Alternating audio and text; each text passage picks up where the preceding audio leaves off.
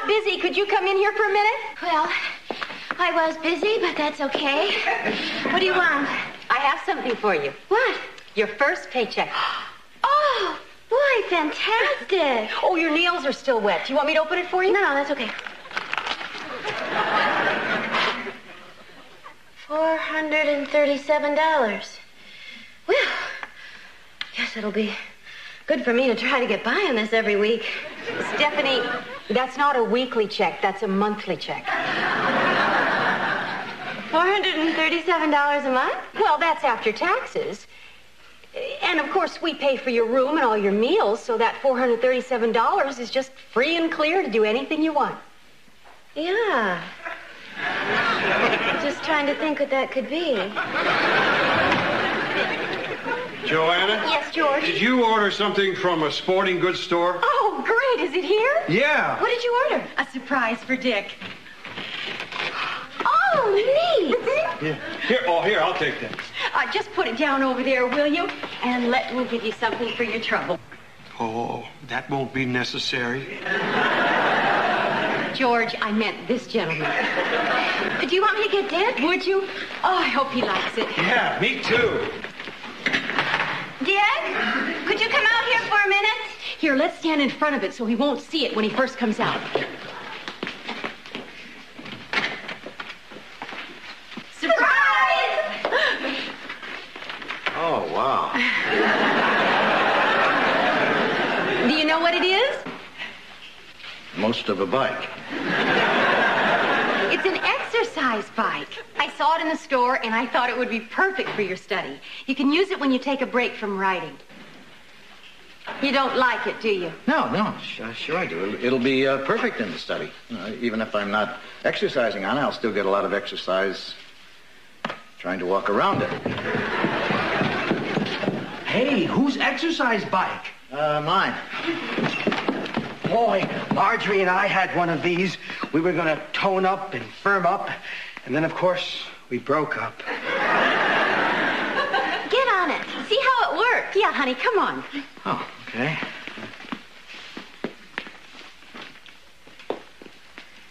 Boy, oh boy, that's, it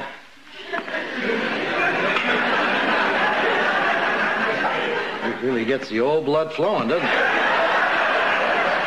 I don't understand. Why didn't you just get a whole bike? Well, you can only ride a bike when the weather's nice. You can ride this 24 hours a day, 365 days a year. Isn't that great? Oh, what a great exercise bike. Yours? Yeah, you'll never use it. He will, too. You bought it, right? Oh, what do you want, Kirk? Okay, listen up, everybody. I have an announcement to make. I'm starting a singles club. Really? Yeah, right here at the inn. What are you talking about? You're not having a singles club here? Why not? You let the Rotary Club meet here and the Junior Chamber of Commerce. That is true, honey. Well, I mean, they're hardly the same thing. I mean, I know him. When he says singles club, he means mud wrestling. I think a singles club is a great idea. It could help all of us. Not me. Wow. Maybe not you, but what about the rest of us? I'm single, George is single, Stephanie is single, Ed's marriage is guano. I'd like to meet some new people. You know, it's really not a bad thought. Kirk, why is it whenever you come up with an idea, you always come over here and dump it on me? Because you're my best friend? I don't want to be your best friend. Why are you always so reluctant to help me? You know, speaking from personal experience, it is hard to meet people in this town. Yeah, a group like Kirk is talking about would sure make it easier. Yeah. Well, I guess if you feel that strongly about it, we can try it once. Great! See, it's not so hard to give, is it, Dick? Okay, we'll have our first meeting Friday night, 7 o'clock in the dining room. Oh, Friday night? I can't. I have a date. I thought you were having trouble getting dates. Not in the evenings.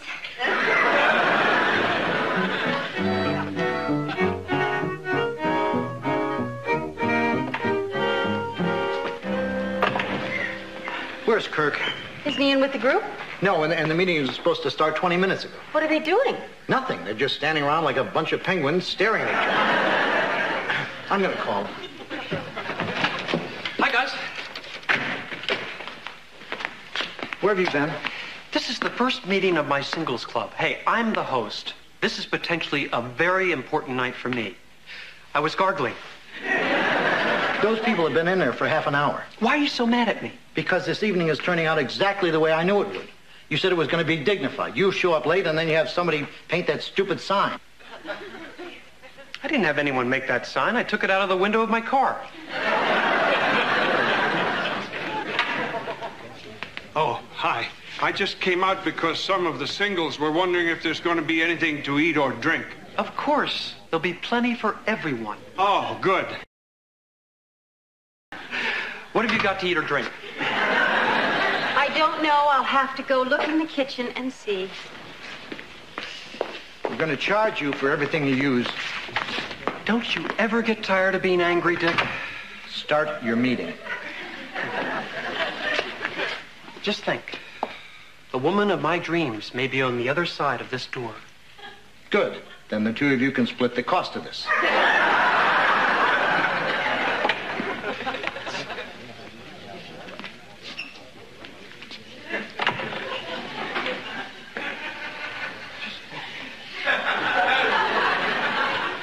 Okay, let's go. Where are you going, Kirk? I don't want to know these people.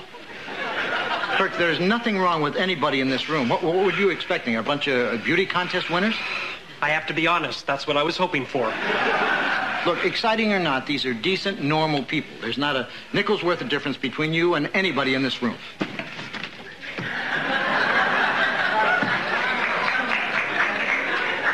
Excuse me. Do we have the right night for the Singles Social Club? I owe you a nickel. Hi, guys. How's it going? Pretty good for fall. How did you hear about tonight? Barbershop. Just out of curiosity, what were you doing at the barbershop? Daryl here was getting a shave. They do real nice work, too. Show him, Daryl.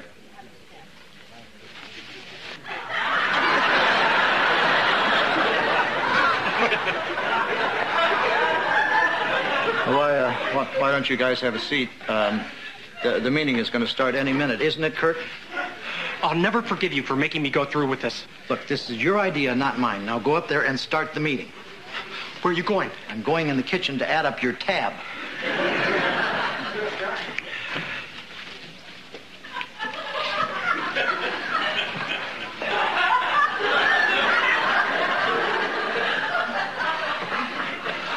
Okay, sit down.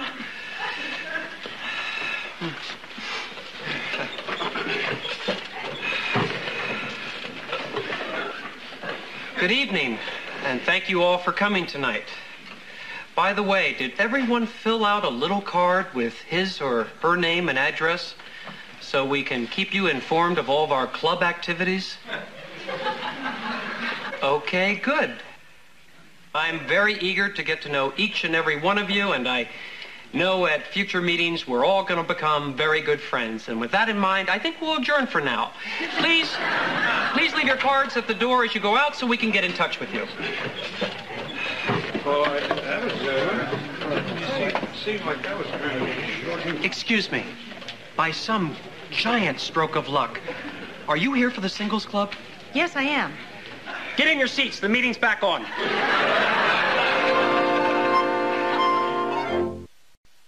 I think the first order of business should be introductions. Hi, I'm Kirk. Hi. And you're? Iris. Iris. Iris. That's my favorite name and my favorite part of the eye. By the way, you have beautiful eyes. Thank you. Thank you. Excuse me, Kirk. Huh? Do you want the rest of us to introduce ourselves? Sure, do what you want. So, have I seen you around town before? Actually, I just moved here. Well, I guess I'll start. I'm George Utley, and I'm single.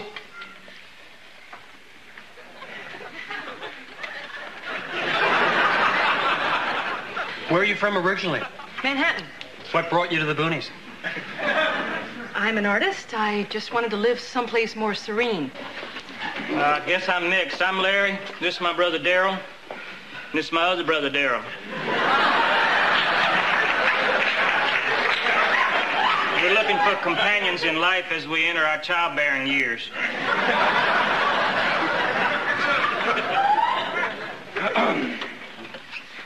Ed Halstead, going through a divorce and just kind of auditing. I'm Iris Beecham, and I'm new in town. And I'm looking forward to getting to know as many people as I can. Oh, now that's what I call an introduction. So what do you say? Is it you and me? I didn't come here to get picked up. I'm not trying to pick you up. Can't you see I've fallen in love with you? Please, cut it out. What? We've become so jaded in this day and age, we can't profess our feelings? I just want to know when I can see you again. You can see me at the next meeting. Okay. Can I have your attention, please? I'm sure at this point we're all asking ourselves the same question. When can we do this again? How's tomorrow night for everyone? Okay, well, until then, let's adjourn. Oh, and people, let's have a theme for tomorrow, shall we? Let's all show up looking as good as we can. This is what I'm talking about.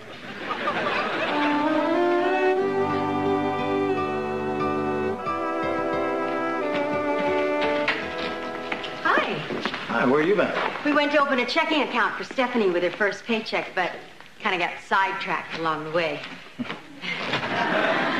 Hi. You need any help? Oh, no, I'm used to this. I had no idea a town this size could have so many cute shops. How many did you hit? Just one. What have you been doing? Working. I'm just taking a break. Oh, I thought maybe you'd be taking a break on your new exercise bike. Yeah, I thought about it, but, these are kind of nice clothes. I didn't want to get them all sweaty. You won't be able to use that excuse for long. What are you talking about? Joanna bought you sweats. Now you don't have to worry about your nice clothes. Oh, is there no end to your thoughtfulness? Hi, guys. Kirk, where are you going? I've got to get ready for my singles club meeting. That was last night. Tonight, too. Hold it. What? You didn't say anything to us about this, Kirk. We've got people coming over for dinner. Not in the dining room, you don't. It's our dining room. Well, what am I supposed to do? I have a dozen people coming over for a meeting. Cancel it. Look, you don't understand. I met someone last night who I fell deeply in love with. Well, then, have it at her dining room. Really, Kirk? You're in love? Yes. What's her name? What's she like? Well, her name is Iris. She's gorgeous, long hair, hazel eyes, great skin. That's what she looks like. What's she like? I have no idea. Then you're basing all this on how she looks. She looks great. Kirk, when are you going to learn there's more to love than looks? When there are no more great-looking women? Kirk, believe me, I am the last person in the world to diminish the importance of physical beauty. I mean...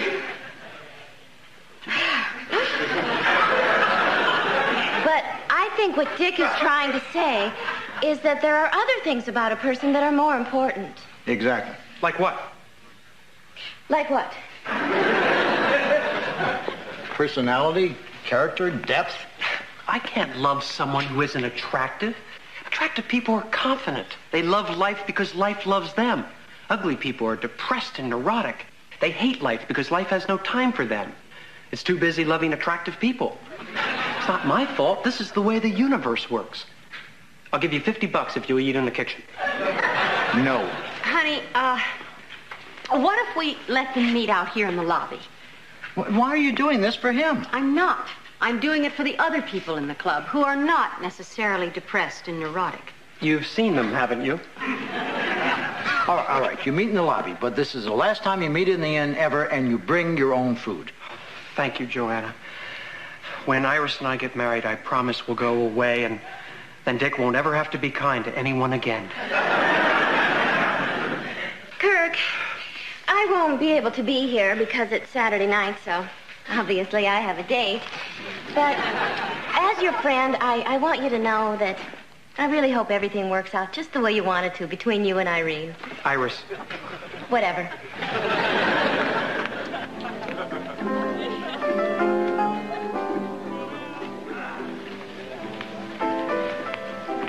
Well, you did it. Did what, George? This club, it's great. I even met somebody. Who? Dave, over there. George, the club is for meeting women. Well, I'm not too crazy about the women that showed up, so Dave and I are just going to go fishing together. Evening. Hi, Larry. Hi. Slim Pickens. Hello there. Of course, even if the pickings was good, there's no getting a girl with Daryl around. I guess even when you get older, the guys still end up hanging out together. When did you make these? This afternoon. Why? They're cold. Shouldn't we try to do something to keep them warm? Why don't you put your coat over them?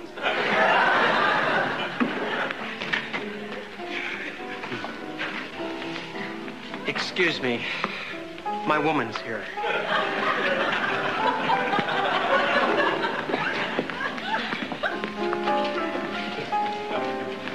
Hi. I was afraid you weren't coming. I was painting. The important thing is you're here now. Mind if I cut in? We just started. Why don't you try the next dance? Okay. Sorry.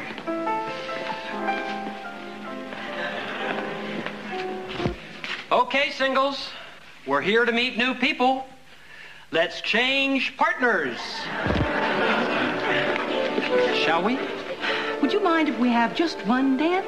Oh, sure. My mistake. Would you like to dance? Artificial leg.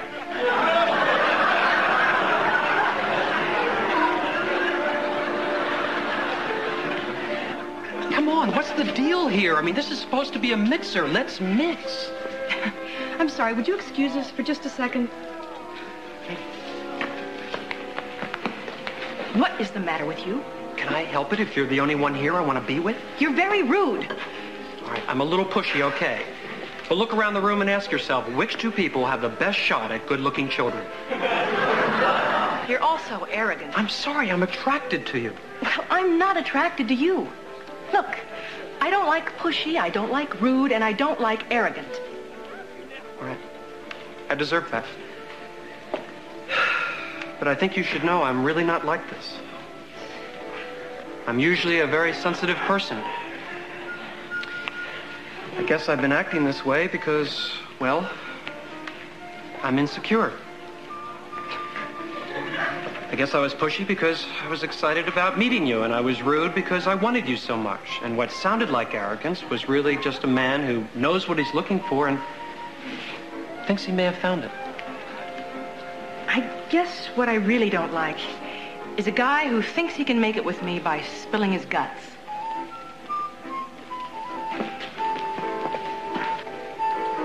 Maybe you'd like to go fishing with me and Dave.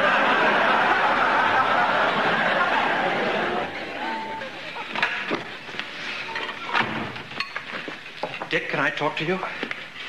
What? Talk, you know, talk. We're having dinner. Well, I'm having a crisis. Which one do we put off? I'm sorry, I'm Kirk. We're sorry, too. Clifford Murphy, this is my wife, Peg. Hello. Nice meeting you. Kirk is in charge of the singles club that's meeting in the lobby.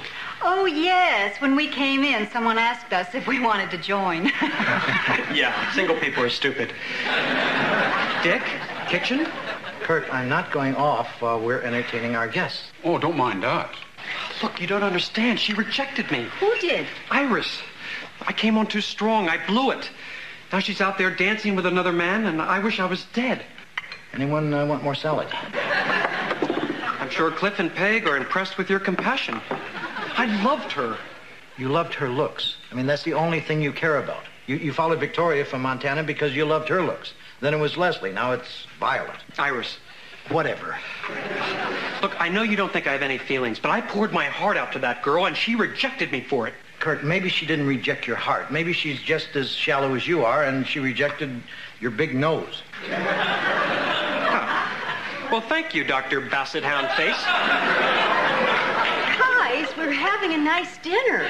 Oh, I didn't mean to insult him. All I'm trying to say is if you live by the sword, you die by the sword. Is that another nose joke?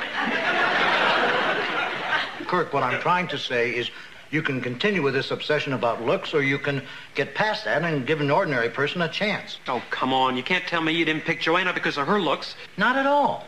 Thank you. Honey, I don't mean you don't look great. It's just that wasn't the only reason I went out with you. And that's certainly not why I went out with Dick.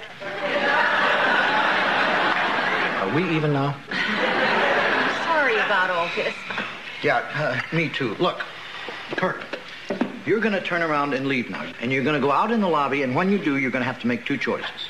One is you're going to have to stop and talk to some nice people, or you're going to go home and be alone and miserable the rest of your life. It is up to you, but you are going to leave now.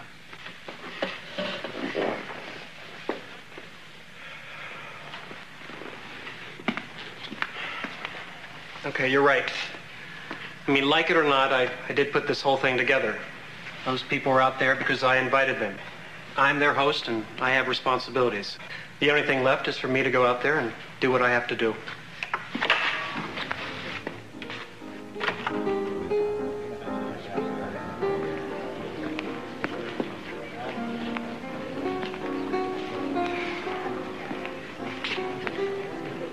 Excuse me. Listen, I lied to you before. I really don't have an artificial leg. And if you still want to dance with me, I'd be honored. I'd love to. This is a nice song. Yeah. You're nice yourself. Could I ask, what do you do for a living? I represent this district in the United States Congress.